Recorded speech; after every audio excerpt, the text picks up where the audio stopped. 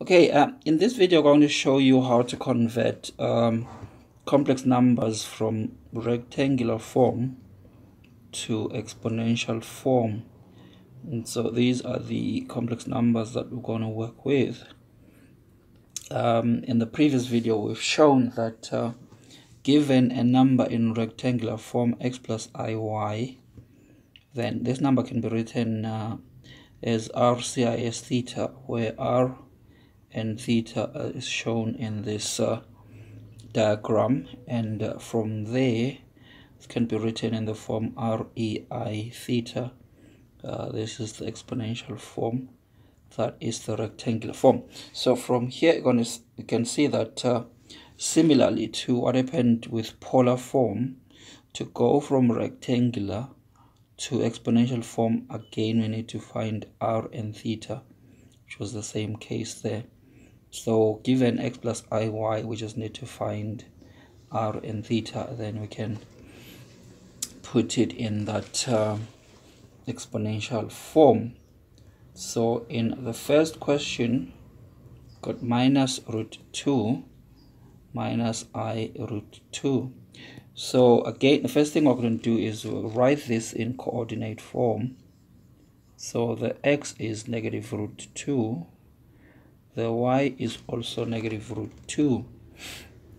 So that tells us that we have got a complex number in the third quadrant, whereby the x is negative root 2, the y is also negative root 2.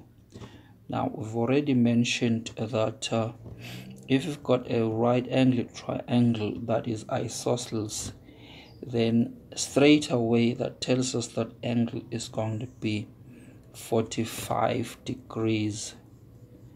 So if that angle is 45, it means the argument we're looking for, this whole angle here, is going to be 45 plus 180. So straight away we can write this as our argument.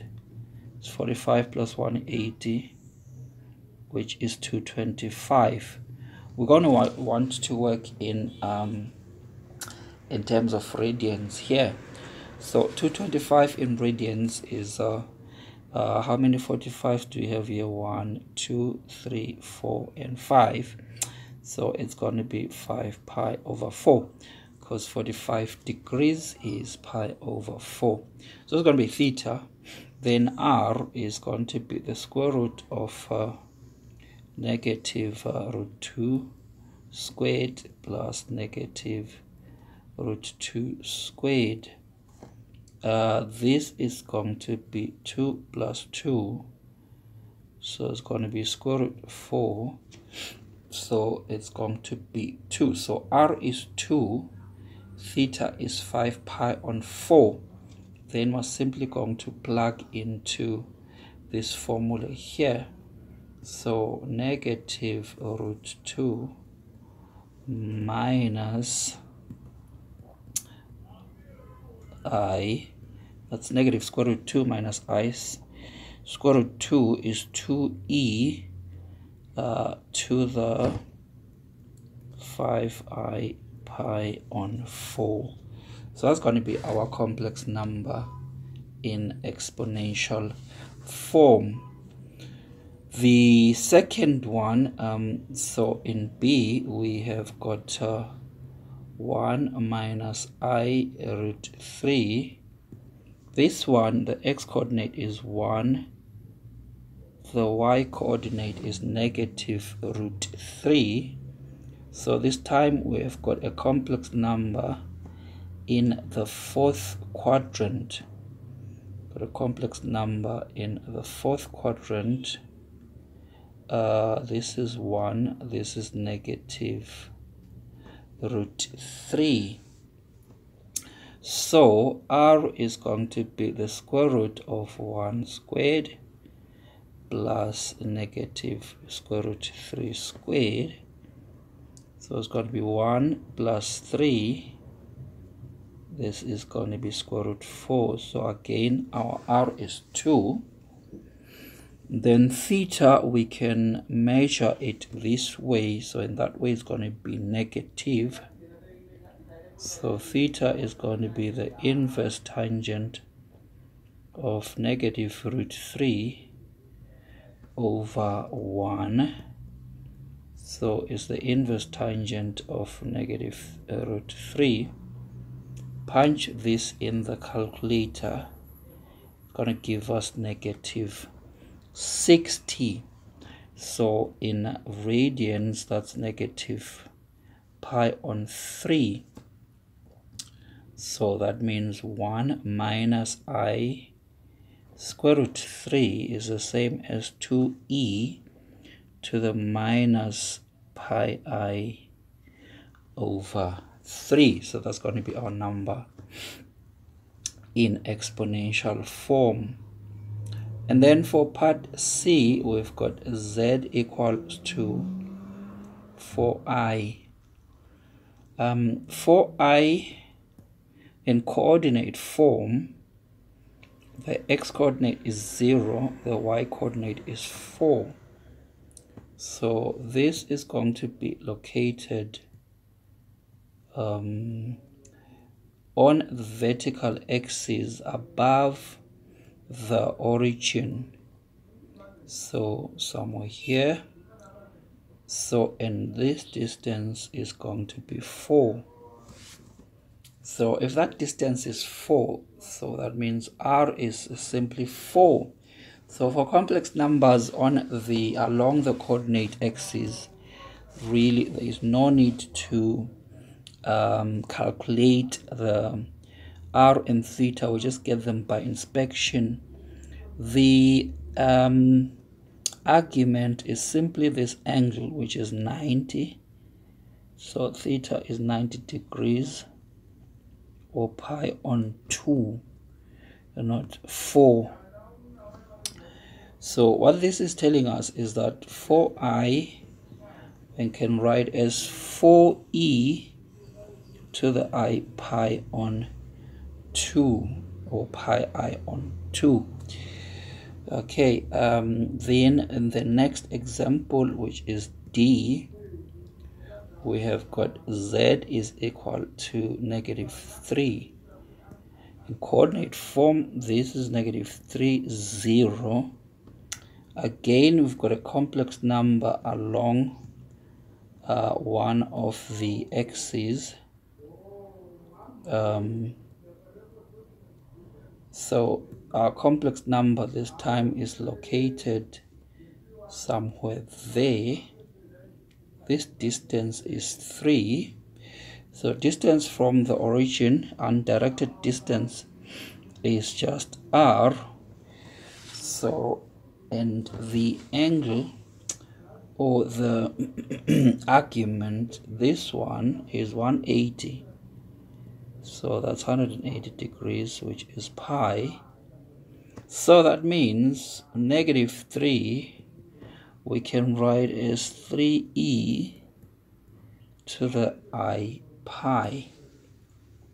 Okay, at this point we're going to give you the opportunity to have a go at the remaining 4 problems. You can just pause the video, work through them, and then when you continue the video, you can compare your answers with ours. Okay, we're now going to scroll down to our solutions for E, F, G, and H. Would like to thank you for visiting our channel and watching this video. We do hope that it is useful. We do implore you to subscribe to our channel to support our course, so that we can make more material like more materials like this one. If you've got any questions, do please post them in the comment section, and please do share the video and like accordingly. All right, so in part E, we've got 2 plus 2i root 3. that is going to be the complex number in coordinate form. X is 2 and y is 2 root 3. So the number is going to be in the first quadrant like this. The radial distance here is going to be 4, and the angle, which is the argument, is going to be pi on 3 in radians. So that means the number is going to be 4e to the I pi root 3 in exponential form. For f, the x coordinate is negative root 3, y coordinate is 1, so we are in the second quadrant. Then when we do the inverse tangent y over x, that always gives us the angle inside that triangle there, which I've called phi. So phi is negative 30. So theta, which is going to be that angle there, is going to be 180. Take away 30, so it's going to be 5 pound 6. Radial distance is 2, so that's going to be our complex number in exponential form. This time the x coordinate is 0, the y coordinate is negative e. So remember, negative e is just a real number. Then the distance from the origin, so that means this number is on the vertical. X is the distance from the origin to this is e, so that's going to be our r. So r is going to be e. And then the angle, we can either measure it this way, in which case it's going to be negative 90 or negative pound 2, or we can measure it the other way around, which is going to be 270. Either of those is going to work out okay. So that means in exponential form, our number is going to be r e to the I theta. R is e. So this time we can combine those two because they're like terms. Or if you use the clockwise approach, this should be negative. So that is going to be minus pi I over 2. Then for the last problem, we've got z is pi, so it's just a real number. So in coordinate form, it's going to look like this. This distance is pi, so r is going to be pi. The angle this time is 0, so it's just going to be pi e to the I 0. Of course, it's just pi e to the 0, which is just pi. So that shows you that if we write purely real and positive numbers in exponential form, they just come back exactly the way you plug them in. All right, thank you.